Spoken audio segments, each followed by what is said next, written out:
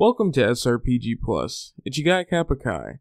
Today I just wanted to talk about my main impressions with the demo that Square Enix brought for Project Triangle Strategy.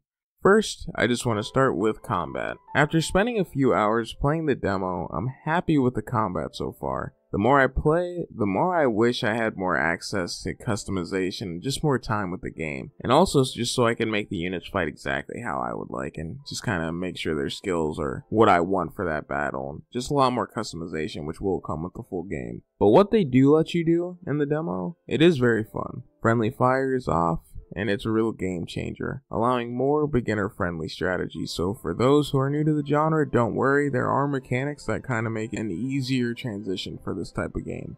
The main weapon types, they all seem pretty good, and they all have their own unique uses.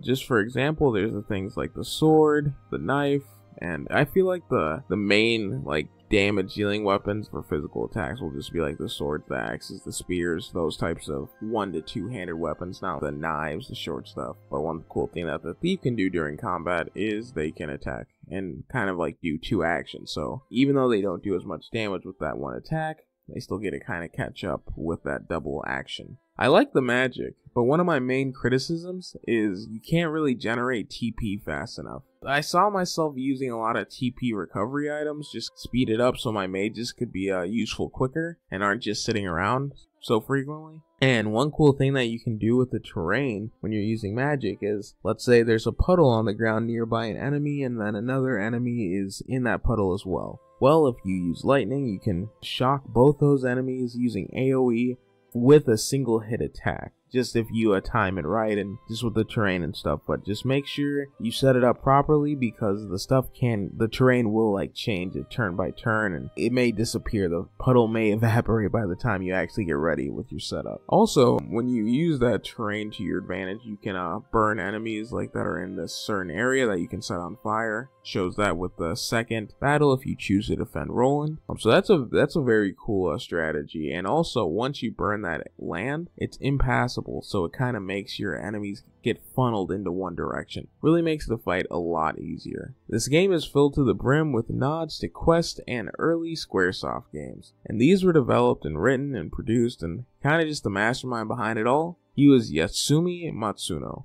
just really a legend who solidified the Final Fantasy Tactics Ogres, Ogre Battle series. I just can't wait to see what else he does. A lot of those old devs that worked on these old and ancient RPGs, they're kind of just chilling, and it's that's a lot of talent just going to waste. And next, I want to go into difficulty.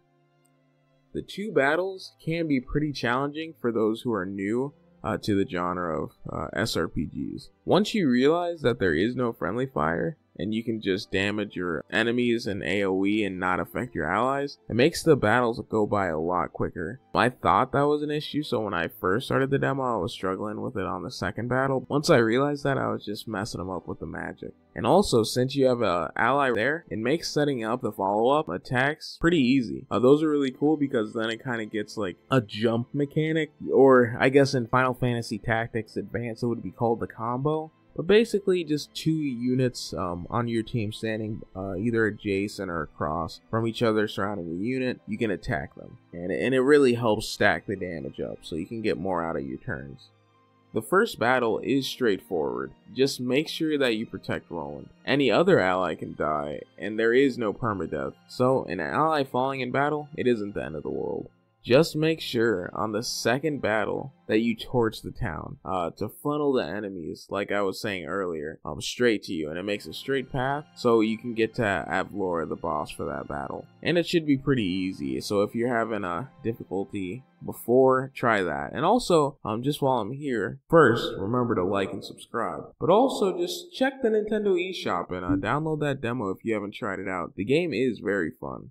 The combat was pretty deep.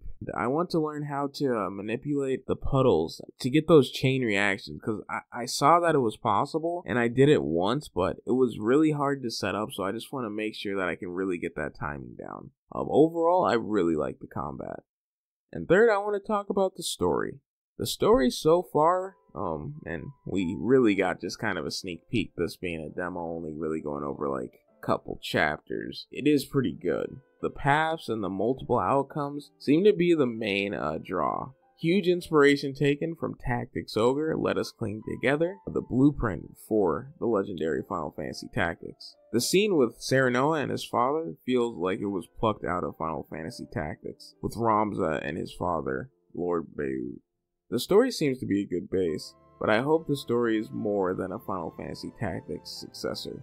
I hope this has its own take on the genre and earns its own acclaim. Overall, can't really say too much since this is a demo, but I feel like this is a good start and they really could flesh it out, especially with all the time they have before this game comes out. Fourth, the UI and HUD. After playing both Bravely Default 2 and Octopath Traveler, I hope they make the menus interface just pop. I feel like in Octopath Traveler and with Project Triangle Strategy, the menus are just these like opaque, like you can kind of see through, it's kind of transparent black boxes with the generic font that's kind of like just all throughout the whole series of games developed by the same people, like with Octopath. And I just feel like it would really give it more uniqueness and kind of make it more memorable and just last longer in your head. It's kind of like just an iconic menu like Final Fantasy VII or Secret of Mana, just how things just change and how the developers really just can do whatever they want. It's kind of their playground. They can make it, and it can kind of be a refreshing experience. So I hope they do something. Like even in Bravely Default 2, it's nothing crazy, but the menu looks a million times better than what they show for Project Triangle Strategy, so I hope that gets improved. And fifth, let's go over the negatives. During combat, some of the tiles, they can get pretty hard to see. Like there's a light blue, and then this purplish blue, and then a regular blue. They kind of all stack together, and it just makes it hard to tell where you're going. And when you're actually selecting who you're attacking or where you're going, that has to be perfect, so there's no misplays. Because these games can get hard enough as it is, you don't want the game to actually like be the issue. You want it to be something that you can work on and improve, just like with your actual strategy.